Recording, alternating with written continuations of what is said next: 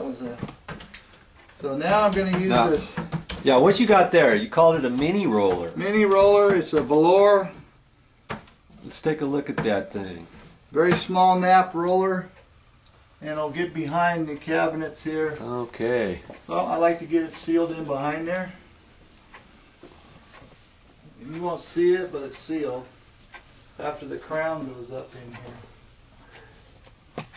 And you're just doing this because in your mind this gives you a little bit better product and you're willing to spend a few extra minutes on it. Yeah, just to go back in here. Just like that. A good old mini roller. Comes in handy. Yeah, it does.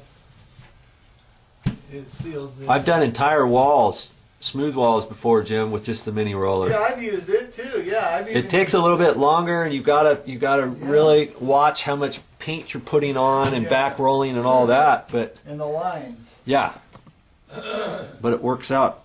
It works out pretty good, depending. Yeah. And you can even almost with the velour roller duplicate a sprayed effect on doors. Oh yeah. Doors. If you depending what kind of nap you use, right? Yeah, you got there's different naps on them. There are fine mohair naps, there's velour naps, there's all different kinds of thickness of them. So I've got a project that a guy got a metal door painted with oil base. Somebody threw a rock through the glass door, busted the door, and he's going to have to get a new door or have the glass, but it's he's not happy. I like to do that with my door too. Yeah. My front door. Yeah. Sort of a glass, oval. Oval. Nice. And it leaded glass. Yeah. Beautiful.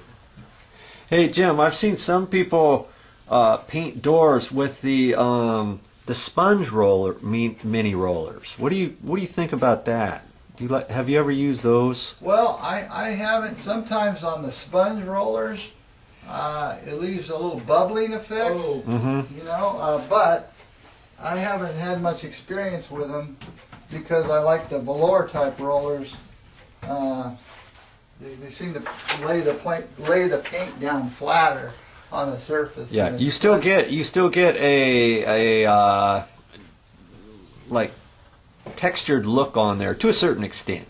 Exactly. I mean, nothing's perfectly smooth. You want something perfectly smooth, you're gonna probably have to spray it. Yeah, spray it. Exactly. Yeah, that's the case on that. Yeah.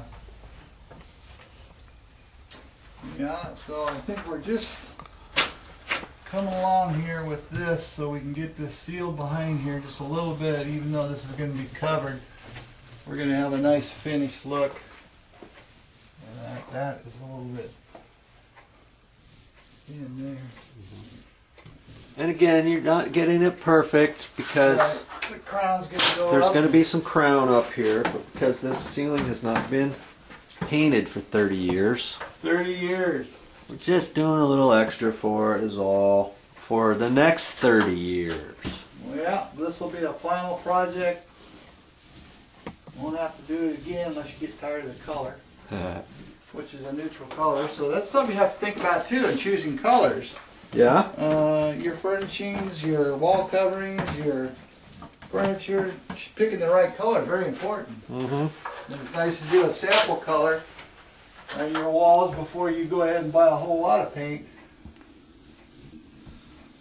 And so in this case, your ceiling, ultimately, you guys have decided with the owner that it's going to be a lighter color, but it's going to match the same color as what's in the rest of the living room and all that, so it ties in properly. Ties in good now. And the kitchen ceiling is going to be the same color as the dinette area. There was some talk about maybe where that line was going with a different, like a semi-gloss maybe in the kitchen, as opposed to the eggshell in the dinette and the living room. We're Right. But ultimately, the decision was it's all going to be the same because they didn't want that line difference. Even though the paint was going to be the same coming across here where that line was, you'd have semi-gloss and an eggshell, and you're always going to see a line no matter what. They didn't want that. So because this kitchen is so small, they went ahead and decided, let's just go with the eggshell. And you know, Jim, lots of kitchens, they have gone with eggshell nowadays. Yeah, throughout whole homes I've done eggshell. Even the bathrooms? Yeah. Even bathrooms? Even Wow. bathrooms. It's just a lot of people don't like the shine of semi. They want eggshell. So it just, not that it's any better, it's just the sheen you want to achieve is what you want personal look. And a lot of the newer homes all going with the eggshell look. Yeah, I see how that mini roller would be nice in certain areas. You're getting it right on in there, aren't you? Yeah.